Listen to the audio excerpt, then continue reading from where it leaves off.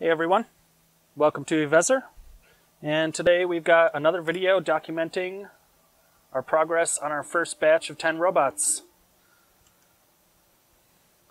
As you can see, I have them all running the same G-code file here.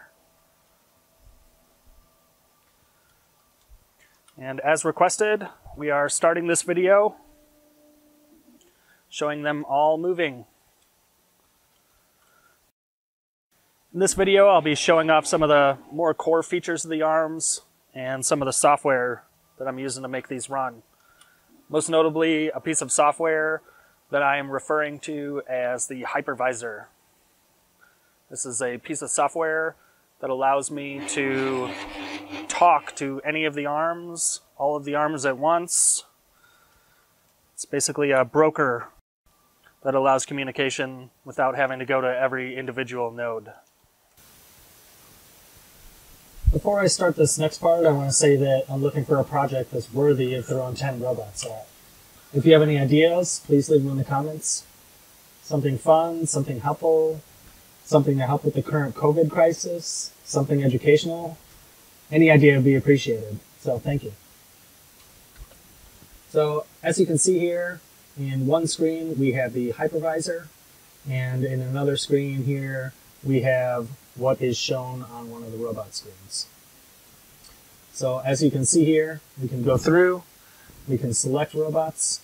I like for my machines, I like to be able to see what state they're in at a glance from a distance. So if they're active and they're connected to the hypervisor, then the blue light is on. If they are disconnected, then it just goes to the regular green color. We can select them all, we can select none. So let's go through and move these. So let's go, and I'm going to go and move them all into some random position.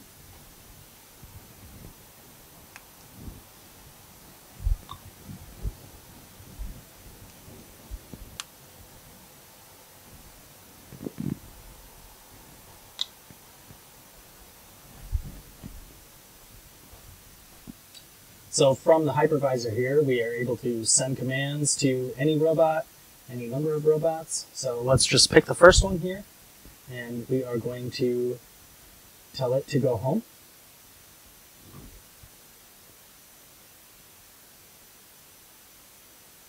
You can see over here that I have named all of the robots.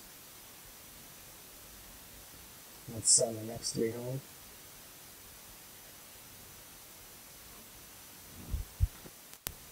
I've found that it's easier to give them all names. It's easier when you're trying to pass a message from one to the other, or to remember which ones are having issues, or whatever it is. It's easier for them to have names, and it's also easier when you are trying to send them a message.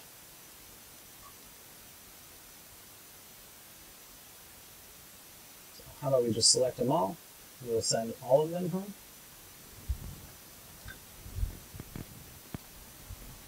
I'll walk over and just make sure. Okay, looks like they all went home. So now we've homed them all in the XY direction. We've homed theta and phi. So you're able to type something in here into the MDI, just like you would if you're typing in something to any individual robot. So how about we just pass it a regular command here. So we will just go send this guy. You can see that it moves. You can send it back.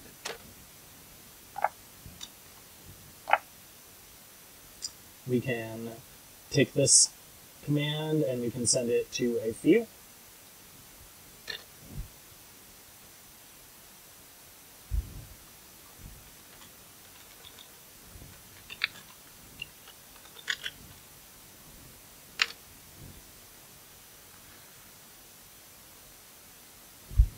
Or we can take any command and send it to all of them.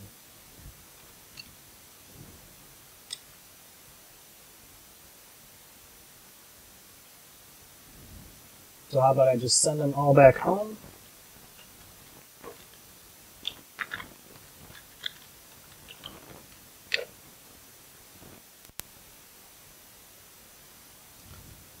And then I'm going to home them all in the Z direction.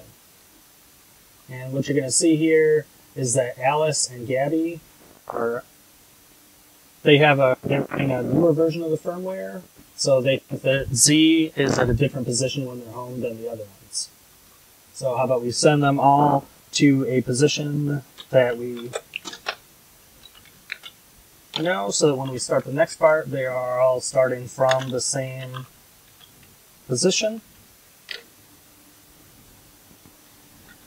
And I don't know if you can hear this very well, but some of them, when they're moving down in the Z direction, make kind of a terrible noise. I have bought some ball screws, so I'm going to be putting these on soon. It's something that I wanted to do originally and didn't do. It's something that I should have done when I first started. So now we have them all, and I am still debating on how I want to format the passing of functions. For the moment, I just have a syntax like this. So we just pass it the load G-code function. For right now, I'm using the vertical bar as a delimiter here. Really, I haven't decided what I want to do yet, but I do know that I can pass all kinds of junk through here, and I know that I'm not going to get caught up by having some character that I'm not expecting, and I can pass pretty much anything through here that I want. So we go load G-code as our function. We need to give it a path. So we are going to give the path to where the file is located. And the file name.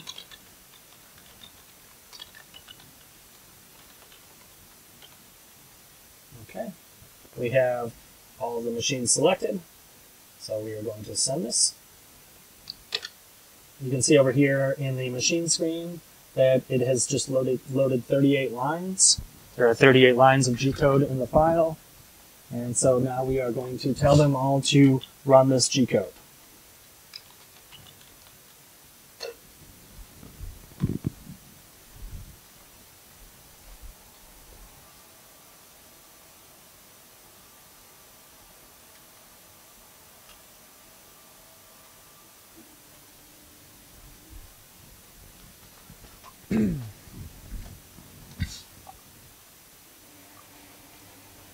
Also, the way that I've written this, you can send a message from one robot to another. The syntax would look something like this. If I want to send a message to Betty, say, we send it like this, comma. We can send it either some move command,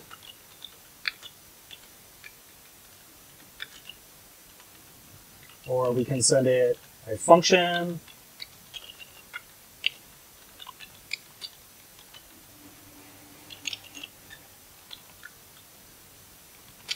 and